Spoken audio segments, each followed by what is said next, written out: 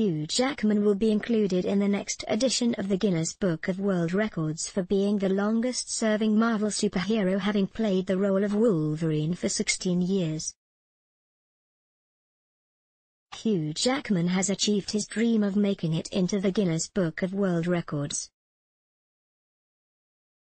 The 50-year-old actor previously revealed that he and his brother were desperate to set a record growing up, but he has now become a record breaker thanks to his multiple performances as X-Men character Wolverine. In an interview with Alison Hammond on This Morning, Craig Glenday, editor-in-chief of Guinness World Records, presented The Greatest Showman star with his certificate for having the longest career as a live-action Marvel superhero, having played the mutant for 16 years. Upon receiving his certificate, Jackman exclaimed, "That is officially amazing."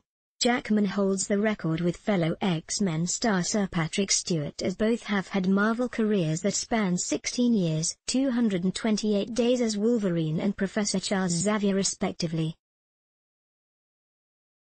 Both actors made their first appearance as Marvel superheroes in X-Men in 2000, with their most recent appearance being in Logan in 2017.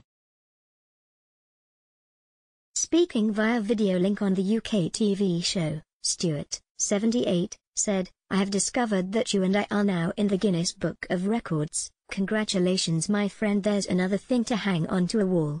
A post on the official Guinness World Records Twitter account showed Jackman getting his certificate from Glenday, which was captioned, "Welcome to the family, at Real Hugh Jackman. Congratulations on your record-breaking at Marvel career as Wolverine."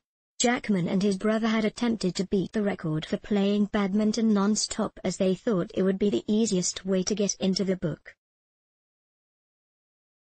He said, "My brother and I did come up with the easiest way to get in. Badminton non-stop is about 54 hours.